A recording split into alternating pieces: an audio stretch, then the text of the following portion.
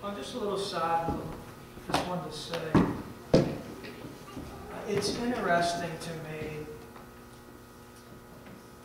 the thought of doors.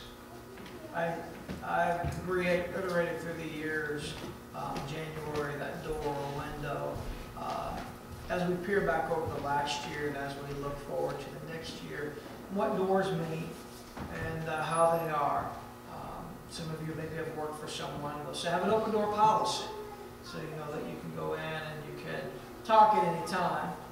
There are other doors that are closed. And life is full of open and closed doors. And the Lord said that He set before us an open door. It's important to seek the Lord for the right doors to go through. Because it's inevitable that some doors that are closed are meant to go through. However, some doors that are open are not meant to go through. It seems almost contradictory to yourself as I say this, but not every open door is the Lord's will. Not every closed door does not mean that God does not want you to walk through that door. So it's waiting for the time and trusting God to open the door. What was it like for Paul and Silas? They were behind a prison door, but God gloriously came as they sang and worshiped God, and God opened the door for them. And the door was locked, and Peter knocked on the door, and Rhoda answered, and the door was open. And I just want to encourage us this year, as we are making decisions about our lives, as we're thinking about what God has for us, our whole life should be with the mindset as Christians that God, I want to be led by you. So if you come to the door that's closed, when we got our house and we purchased it, it wasn't as big as what we thought we would need for a family. So there was this door that you could go to the upstairs, but it was always kept closed because it was an attic door. You know what we did when we got in that house? We decided we didn't want that door anymore because it led to an area that we could really live and enjoy. Maybe there's sometimes doors in our lives we need to ask God, God, it seems closed, but I need you to open it because this is where you want me to go. And when God opens a door, or when a door is open, use wisdom and discretion. Is this the door to walk through? That's just a little nugget for you tonight prior to Bible study, just as you're thinking about this year and the light of eternity. So, I shared with you last week in the transition of Black Light and getting back into Bible study and where I wanted to go. I shared with you where we are going to go, but there was some decision time for me. I was sitting in my office and I was thinking, I was praying about Bible study, where we would go, and I looked behind a case that I have with some melted fish in, and I saw some posters of a series that we did 5 years ago, and I just wanted to revisit them. We started last week. We looked this week, may finish up this week, maybe we'll go into next week, but that will be the end. It's not going to be a series as it was before. So going back all those years, we talked about something that's very important, so practical in our lives, but something that we used as a spiritual sense as well. And we talked about guardrails and what guardrails means in our life. So some of you are familiar with that. Some of you are new faces to this. And so when we looked at guardrails, we talked about the importance of what guardrails are in our life and how important it is to have them in our life. We need them. We realize that guardrails are set up when there are two opposing lines of traffic. They're going in opposing directions. So between that, there are guardrails. We know that in our lives that we are no longer children of darkness. We're no longer children of the world, but we've been bought by the blood of Jesus Christ. And now we walk in the light as He is in the light. And we have fellowship with Him, the Word of God says. And so everything about our lives are transformed. And so as we are transformed, we realize that the world's still going in a direction that we're not going in. And so there has to be some guardrails that are set up for that opposing direction. Then we talked about how that there are guardrails on bridges. And oftentimes bridges will narrow down from the highway, and as they cross over an area that could be harmful and fatal to us, that would cause a crash if we went into that area. Thinking about some bridges go over top of rivers and streams. Some go, if you grew up in West Virginia, they will actually bridge between mountain to mountain. If you look underneath them, your mind just is amazed by the pillars that hold up the highway that bridges those mountains together. There are bridges that go over top of tunnels where there are subways or there are trains. There are lower lanes of traffic going. You all are very familiar with that. So we know that when we go across the bridge in that area where the medians are places where there's very little room or air for margin, if you would, margin for error. And so we put up guardrails so that we don't go into that area that would bring error or damage or hurt to us. So biblically speaking, we have to have guardrails up in those areas. And then there are guardrails up where there are curves. Curves on the road. Any of you ever drive a windy road before? Any of you ever go over Gold Mine Mountain? And you know, like the twists and the turns of Gold Mine Mountain, and some of y'all probably thinking of various roads where there are curves that are unexpected changes. How many of you have lived long enough that you know that there are unexpected changes in life? Life it'll throw you a curveball. And so it's necessary to have guardrails placed that, you know, when life changes, that you're still in the safety zone. And so guardrails are put not where there is danger, but on the inside of danger. They're aligned so that we don't go to the area that is dangerous. So they're placed on the inside. And they keep us from dangerous areas. Guardrails have that margin for areas. And maybe some of you have experienced this before, but maybe some of you have hit a guardrail. I know that's no fun. No one wants to bang their car up and no one wants to hit a guardrail. But the good news in that case is this, that there's a little damage done versus a lot of damage done. And so when we put guardrails up in our life, even if we hit the guardrail, it's okay. It's little damage that is done versus big damage that could be a catastrophe in our life, spiritually speaking. So God, here at the beginning of 2019, help us to put guardrails up.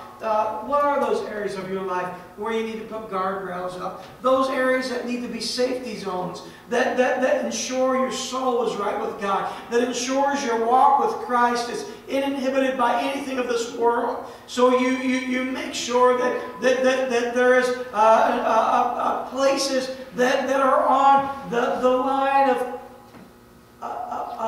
not going into error. Remember last week we talked about, see then that you walk circumspectly, not as fools, but wise, redeeming the time,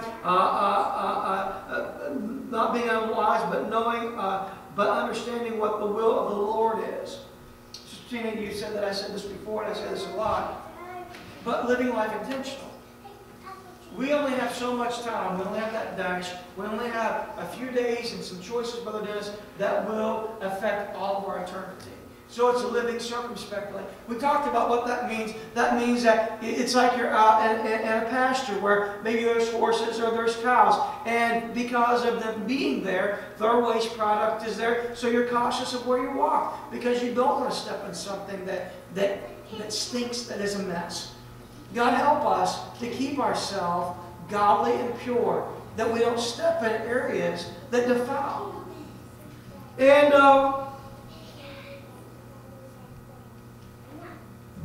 we know that there are different types of guardrails in our life.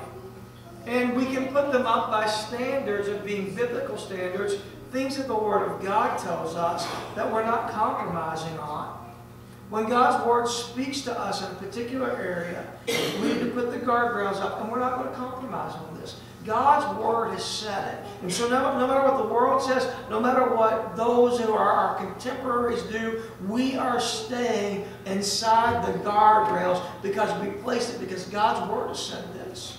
And then there's things that we do as a church, as a body, and we place guardrails for the safety of our church growth and for the protection of the Spirit of God to be able to move. And that's why that there are rules and regulations. OSHA sets them up in our workplaces, because they set guardrails up so that we remain healthy and we remain secure and intact and everyone's kept from harm. And so the church does that as well. And then when we get in the Word of God, there may be areas in our life that are not just biblical standards and not just standards that are set by the church, but we find that God is convicting us of areas of our life, and we raise the standard higher because God wants us to protect our heart, to protect our life, and to protect our family. So we put the guardrails there so that we can have safety for us.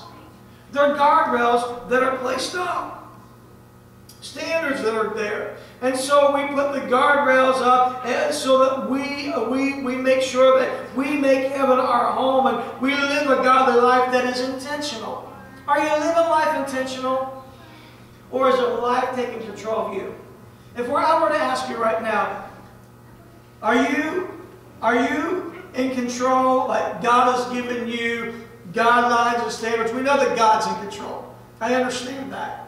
I'm not undermining or underplaying God. God's in control. But are we allowing Him to be in control of every area of our life where we know it's in control and God has put us in boundaries, or has a life just set the boundaries and you're flying all over the place? Living life intentional. Let's talk about this for a few moments. Folks who are going in the opposite direction than us. How does that affect our lives? Let's be transparent tonight.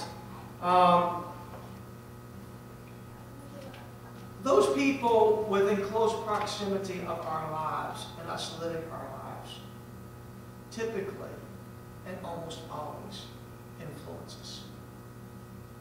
They do. So the folks who we choose to be around, and the folks who in life that we spend the proximity with, influence us. And as we think about friendship, the very things that make it so great also makes it so dangerous. The influence of them can be so great, but the influence of the wrong people can be so dangerous as well if we allow it to be. And we all of us in here are repelled by rejection, but we're all attracted by acceptance. All of us want to be accepted. Whether you appear that way, whatever your facade is, everybody wants acceptance. No one wants to be rejected. And so that's why it's so important that we make sure that we put around us wise people who will influence us in a very godly way. Thank God for church. Amen. Thank God for church and folks that we can influence here and folks who influence and encourage us. That's what God did. God knew that we as human beings would be influenced by others, and we love acceptance. We hate rejection. It repels us. And so God established the church. In Proverbs, Solomon said, he that walketh with wise men shall be wise. That's a promise. But a companion of fools shall be destroyed. Wise people, I'm talking about wise people in the kingdom of God. Wise people and real wise people, they love God and love obeying the commandments of God. And so, if we want to be wise, the Word of God says that he that walketh with a wise man shall be wise, but a companion of fools shall be destroyed. Foolish people are careless about obeying the laws of God. They don't see the worthiness. They don't see the value. They don't have the relationship with God. So they don't value the wisdom that comes from God's Word and honor Him in all that we do. And so if we are going to be wise, we are going to be companions of wise people, people who love God. It should strengthen our relationship within the church. It should strengthen our relationship with other believers because they're wise. They love God. They want to honor God. Those are the folks I want to put around me. Because he that walketh with the wise will be wise. Wise people realize that all of life is connected. What decisions I make today will be connected to my tomorrows. Foolish people live for the moment. They don't realize that whatever decisions I make now will be connected to my tomorrow. They live for the moment. Does it feel good now? And so, God help us to be wise, and God help us to be friends with the wise. I believe it's important to live in the moment. It's important to live in this moment that God has given us. The only 2 days that you'll never have this year. The only 2 days, you're listening, the only 2 days that you'll never have this year is yesterday and tomorrow. So you have today. So we need to live in today. But our todays will be connected with all of our tomorrows and our eternity. So we've got to be wise. Wisdom is contagious, but foolishness is not. A companion of fools shall be destroyed. It's like you may say, well, I don't feel like I'm real foolish. But if the companions that you're fooling around with are foolish, the Word of God says, you'll be killed by the shrapnel that comes from their self-destructiveness. And so we've got to be wise. God, help us to be influenced by godly, wise people. See, it's important to me to have friends that are concerned about God. It's important for me to have friends that are concerned about their marriage. It is important for me to have friends who are concerned about their families.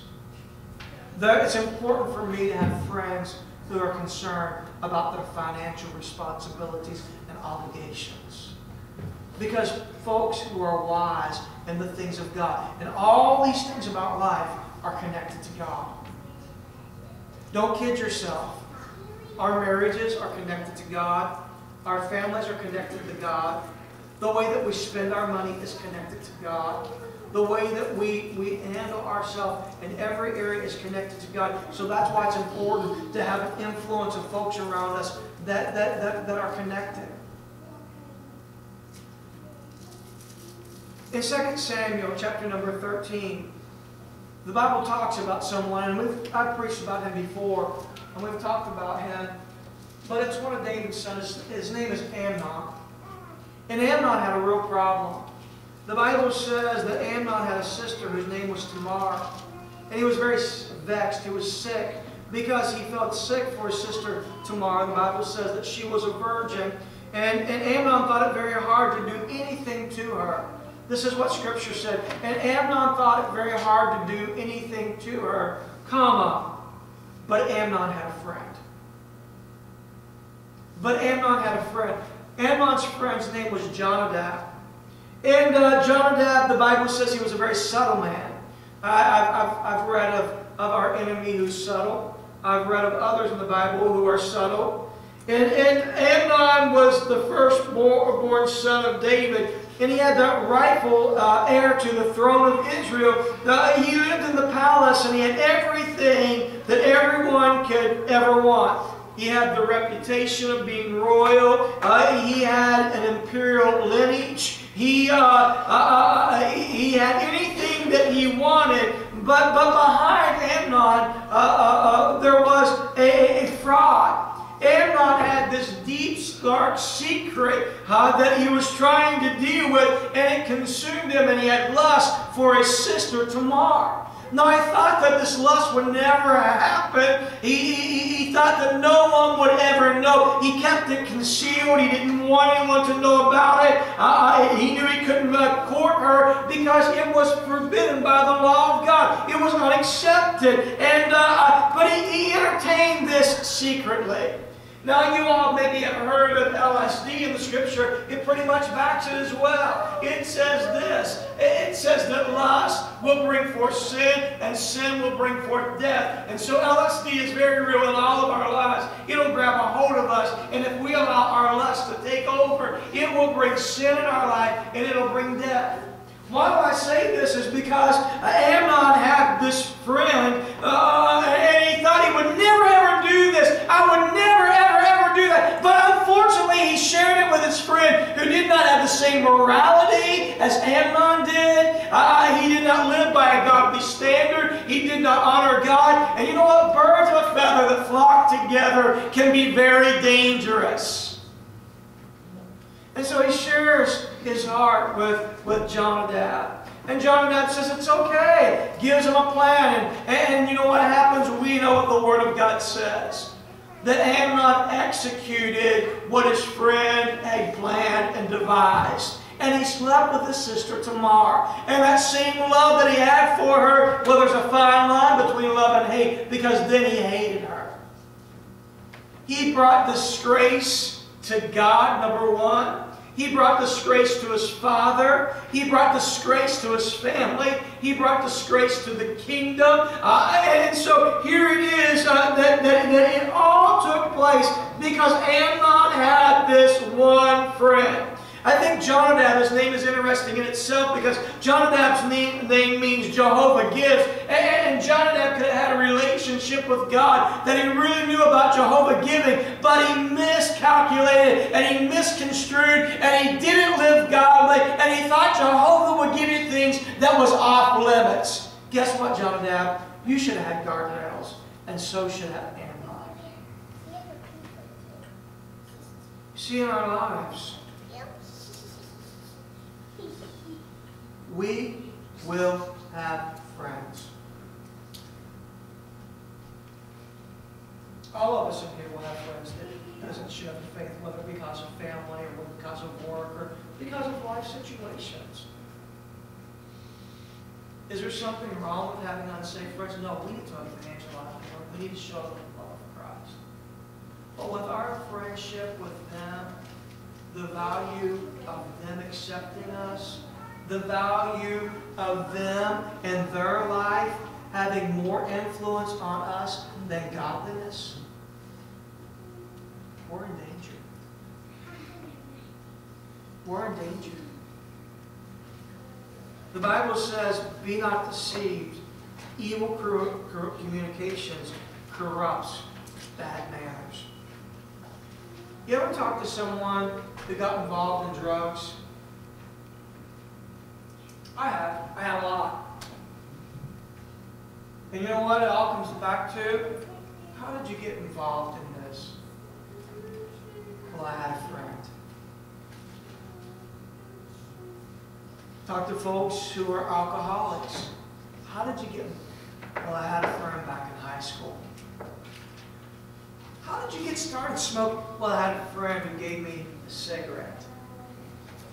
Or you even look at folks who lose their way from church, and how did you lose out with God? Well, I had a friend. There has to be things in our life that are established. As children of God, we're going a different direction. Sometimes some friendships have to be broken so that godliness can prevail in your life.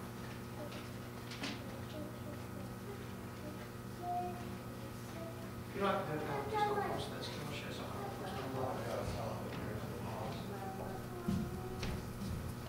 I can share from a personal level.